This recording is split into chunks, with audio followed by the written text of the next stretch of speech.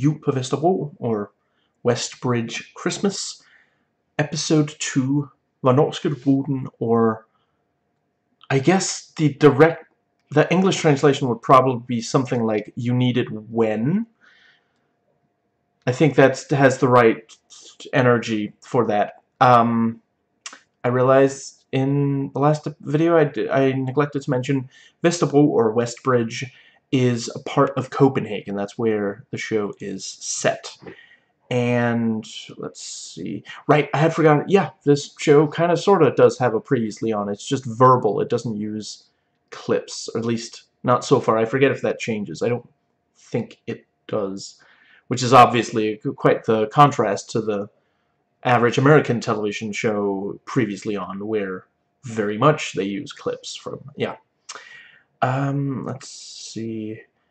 Actually, yeah, I think I somehow managed to forget to mention, another of the things that happens in most episodes, at least almost every episode, is, someone opens the door to Vivian, Stuart's wife, and she shouts, "Gå væk," or get out of here, something I guess would be in English. Anyway, yeah, so Stuart and Danny talk about it, and I think, yeah, this is the first time we see that when they want to turn off the TV, they throw the remote at it. I guess the batteries in it are dead, or something like that. Or maybe it's just their way, but yeah, very funny. And we get the Nissen, or I guess elf or pixie. It's not completely the same. I don't think Americans, or I guess even English people, have quite the conception of that mythical creature as Danes do. But yeah, this thing of, Stuart is like, why would I make, oh wow, rice porridge, I guess is the English term for that. Why would I make rice porridge for something that doesn't exist? Well, yeah, if you don't make rice porridge for it, if it doesn't exist, of course it's not going to be nice to you. Just, yeah. And, yeah, we have a very funny exchange with, Stuart is very explicitly accusing Danny, and he's like, what are you getting at? I don't understand. Would you stop, would you stop implying it and just say it, are you implying that I stole from you? Yeah, which I probably drove people bonkers with. I was a teenager when this first came out, and me and my buddies, every single time there was the slightest, if it made any sense at all to respond to someone with yeah, we 100% would. I must have done it like a couple dozen times. I must have been unbearable. And, once Danny finally understands, he's like, oh, okay. But no, I didn't. And, you gave me 900 yesterday. Wait, I gave you 600. Well, there were 300 in your jacket pocket, All I have left is the 500 over there. Yeah, you don't have those left either. And I love the description of the date with Randi, Danny and Randi, where, oh, we went to a really nice place at the train station. Just, yeah. And, yeah, and Randi shows up, and their greeting is, like, based on them shooting up the drugs, so it's just, wow. And, she immediately recognizes Stuart. You're the one who sees Tove, the other prostitute, and yeah, we get some comedy out of that. And I really love that Danny clearly has no idea. Like, after Randi makes the joke and Stuart is like clearly embarrassed, Danny's like, oh, that's so funny, and he does the whoosh, which, like, that's about, like, men who are in a specific, in like a romantic relationship with one woman. It doesn't make sense for a guy going to a prostitute. So just, yeah, one of countless jokes where Danny Stardust does not understand a thing, but he still, yeah, he's still using it. And later on, and another joke, he's like, which also, like, what? That doesn't make any sense in the context. Just makes me laugh way more than it should. And then we meet Kefia, who I will admit makes me laugh on many occasions, but just, yeah, very, very racist stereotype. Yeah, like, you know, I believe it's the episode after this one, they have some, you know, supporting characters who are Muslim. So, like, it's not that they couldn't find an actual Muslim and get on camera, you know, and again, I get it. Honest Madison loves playing a lot of different roles. I think it would have helped a lot if they had found an actual, you know, I realize that it's not, Danish blackface is not the same as American blackface, because American blackface harkens back to when African Americans were, yeah, when black people in America were slaves, and the minstrel shows and such, which, you know, that's not, Denmark doesn't have a history quite like that, which is not to say that we never had slaves. We did. You know, and there are a number of conservative Danes who are very, very racist against Muslims and you know, yeah, people with darker skin in general. So yeah, it's not like there's nothing there that they should be avoiding. And yeah, you know, from right away, like, it feels like there's something about him, like, we're encouraged to mistrust him. I do quite like the joke about, you know, oh, great eye, wow, really great eye, you know. So this is the hot dog stand that's usually in front of the, you know, I actually don't even, yeah, the government building. Oh, great eye, and it's missing an engine. Really great eye, you know, just let's. And you know, part of the joke there is Stuart is ridiculously naive that this is just, yeah. And yeah, I quite enjoy, you know, how soon can you have it ready? As soon as at all possible. Wow, that sounds vague, but I'll take it. Which is also, like, I've many times in my life been like, you know, I mean, it's nice that you know, as soon as possible means that you're working on it, means you're, yeah, but that is still very vague. And yeah, Stuart told them not to touch his stew, so of course they immediately went for it. And let's see, yeah, and Randi excellently gets a hair in, like, oh, so gross. And I love the details of, like, she's got, like, two of her fingers, like, in what is that called in English? Yeah, like, she broke those, and now she's got the yeah, and the what's it called? She's got, like, her teeth have holy crap, retainers, I guess is what they're called in English. Yeah, you know, just some great. They really, they clearly put a lot of effort into the look of each character here. And then, you know, yeah, oh, they're celebrating because she's pregnant.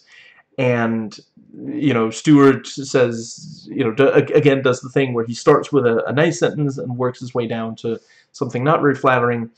And he ends with the phrase, "Who did you screw?" in the, actually, how do you translate that? In the street door. Let's go with that. I think you piece together what that means, certainly. And that's like, I know that, and I guess, I guess Honest Madison saw that as a kid, because that song, the original song, is not about sex, it's about kissing. It's from 1967.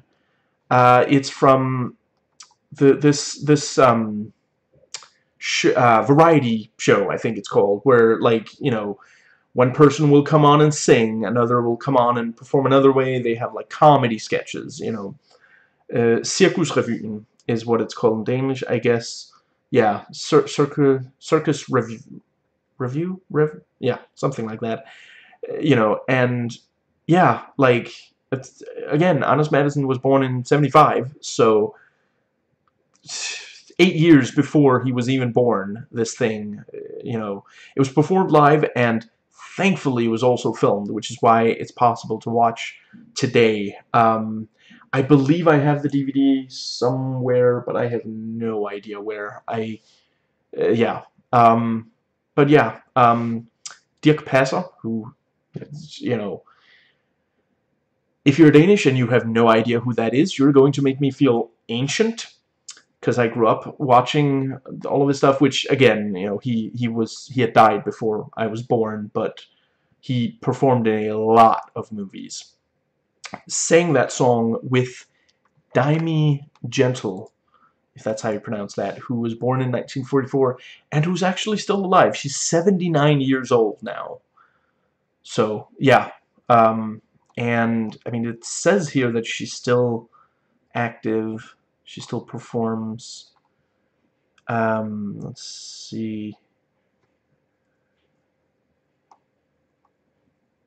But anyway, yeah. So again, like, you know, it's a funny reference, you know, taking a song about, you know, because the song itself, the original song is fairly innocent. Like, it's this thing of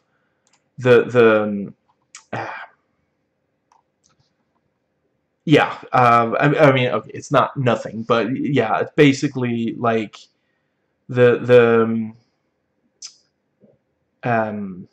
yeah, the character performing the song was like, yeah, she's 17 years old, which, okay, that's a little creepy, yeah. And yeah, she kissed someone in her street door, which, you know, yeah, let's see, yeah, her friends ask, who did you kiss? Let's see, yeah, her mother was upset, her father was upset, and yeah, you know, but yeah, in 2003, you can take that and say, you know, and have a character ask a pregnant woman, you know, so who did you screw, like that, you know. But yeah, I don't think every single of my peers knew that reference. You know, it's fascinating to me, Anders Madsen putting these really old school Danish references in that, like, because, you know, as much as Anders Madsen, you know, I mean, essentially it's only for adults, but a lot of his stuff is very popular with teenagers, or was back when, you know, yeah, in the early 2000s and a bit ahead. I have no idea about now, but yeah, you know, it was popular, and a lot of parents just let teenagers and even children watch and listen, even though probably shouldn't. But yeah, a lot of the young people, you know, who were fans of him did not actually know these references. But yeah. So yeah, I mentioned I talked about the racism some. So yeah, with Andy, we have misogyny with this thing of, like, basically it's every negative stereotype about, like, you know, she's on drugs, she's, you know, a prostitute, which, you know, there's a pretty ridiculous amount of, like, when over the course of this show, if they mention a female character, you know, a lot of them we don't actually meet. It's just they're talked about. There's a story about them or something. Yeah, like, there's usually sex involved, and yeah. So, you know, very objectifying, not really treating them as whole human beings. you know, and again, like, I get that Anders Madsen has met people, maybe not exactly like Randi and Kefir, but you know, yeah, he's met people like that when he was growing up, and he wanted to make something, you know, where he had characters like that. It really didn't have to be this, like, harsh and unpleasant. You know, I've heard him say that he does actually care about these characters, and you know, he feels that the audience probably want them to succeed in life and such. And I get it. I get that it is this, you know, kind of edgy comedy. I wish that I don't think it had to be this misogynistic. And again, I think it would have done a lot if Randi was played by an actress, you know, and like, there are a lot of, you know, Denmark has a number of, like, female stand-up comedians as well, you know, which is, Anders Madsen started as stand-up comedian, or yeah, there was one stand-up performance where he did really well, and then I think he did like radio for a few years, and then he went back to stand-up. It's something like that, you know. But yeah, I feel like if he had chosen one of those that could have, you know, brought, like, it feels a lot like it's, you know, a guy venting about women that he's had negative experiences with, and it just, yeah. That is it for this one. So, yeah. I will try to make the next one tomorrow, the 3rd of December. So, yeah. Catch you then.